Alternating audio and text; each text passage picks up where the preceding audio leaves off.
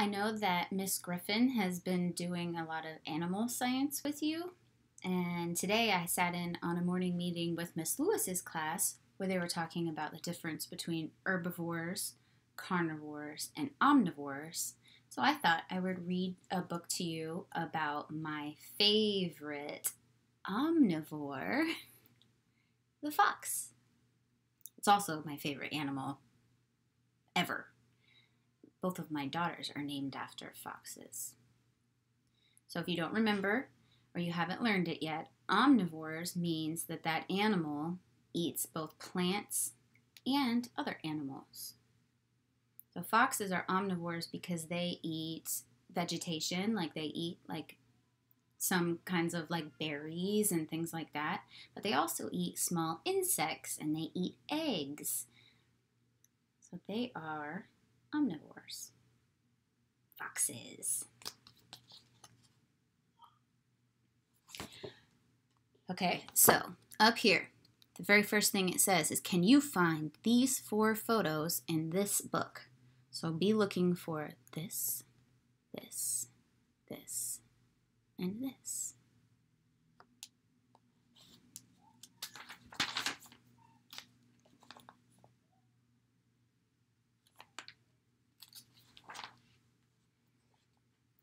Foxes live around the world.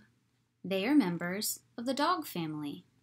There are 12 kinds of true foxes.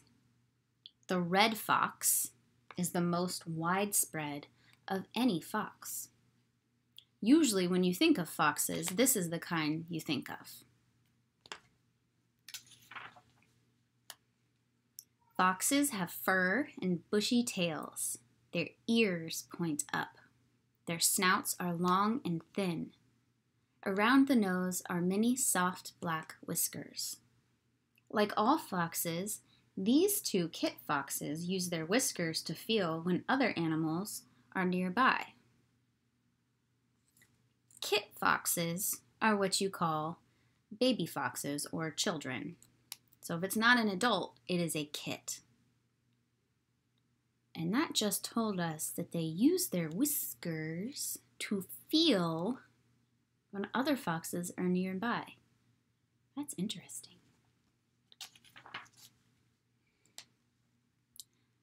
Male foxes are bigger than females. The largest kind of fox is the red fox. It weighs 15 to 30 pounds. Fennec foxes are the smallest. They weigh about 3.5 pounds. Fennec foxes have large ears that help them hear better and cool off in hot places.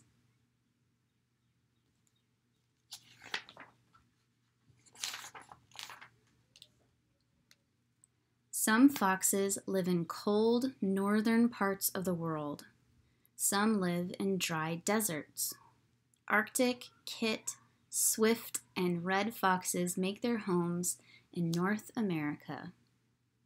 So down here at the bottom of the page, it says deserts are dry lands that receive little rain. The kit, I already told you this, is a small kind of North American fox. Also, the general name for a baby fox.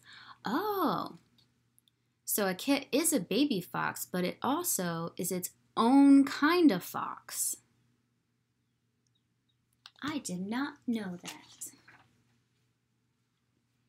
Foxes usually eat meat. They hunt more at night than in the daytime. Some foxes also eat plants. They will eat eggs, worms, and beetles too. Foxes often pounce, that means jump, on small animals when hunting. So I have to tell you, I haven't made you guys a video yet, but I got chickens about a month ago. And I had to work really hard to build them a chicken coop that would keep foxes out. Because foxes will eat eggs. And it's really confusing for me because I love foxes, but I also love my chickens and I don't want their eggs to get taken away and I don't want the chickens to get hurt. But I also don't want to stop the foxes from doing what they do best, and that's just being a fox. Very confusing. A mother fox typically has 4 to 6 kits. They stay in the den with her for the first 2 weeks. They start learning how to hunt after 2 months. Wild foxes usually live 3 to 5 years. This little red fox will look like its parents in about 2 months. The older Arctic fox kits, that's these, already look like their parent. And then down here gives us a definition of den. A home that is hidden, like an underground space.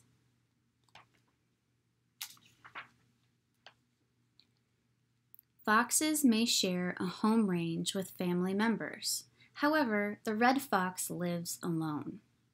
Foxes sleep outside or in a den. A fox may have many dens inside its home range. A hollow log makes a good hiding place for a fox. And then it defines home range as an area of land where an animal finds food and spends its time. So instead of just having one place they call home, kind of like we usually have one building that we live in, foxes live in a whole area. So several miles, they can call that whole area their home. And living in many different dens would mean, it would be kind of like if we had a bed over here, and then a bed in that house, and then a bed in somebody else's house.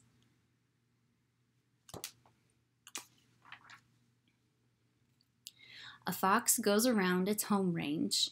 It marks the borders so that other foxes know who lives there. It hunts by itself. It runs fast to chase prey. A fox's top speed is 30 miles per hour. The swift fox, one of the smallest North American foxes, can run as fast as the red fox. Prey are animals that are hunted by other animals. So if an animal is a carnivore, then it has prey. But if an animal is an herbivore, then it doesn't have prey. Foxes and their kits may be spotted playing near their den in the wild, or foxes can be seen hunting in their home range. It's always exciting to catch a glimpse of these amazing animals. Arctic foxes are white for the winter and grow brownish-gray fur for the spring and summer. Why do you think that is? Let's look at this picture. What else is white in this picture? The snow. So in the winter, the foxes turn white so that they are camouflaged from their predators. But when the snow melts in the fall or the spring and the summer, they turn back to gray so that they can blend into the rest of the vegetation, the grass, the dirt, the rocks, so that they can be camouflaged from their predators. It'd be crazy if we could turn colors. All right, fun facts. A group of foxes is called a skulk or a leash. Foxes can hear so well that they are able to hear a rodent digging underground. Foxes that live near oceans eat fish and crabs. Foxes may bury food under leaves or snow to save it for another day. Foxes make about 20 different sounds, including yipping, growling, whimpering, or howling. They can recognize each other's voices. There's one sound they make called the vixen scream. It sounds like a woman screaming, and it is a weird, weird sound. Burrows dug by foxes can have multiple entrances and exits. Burrows are places to sleep, store food, and have kits. Foxes in the same family group will play and wrestle together. A fox's eyes allow it to see in dim light, which is why it is most active at night. last page.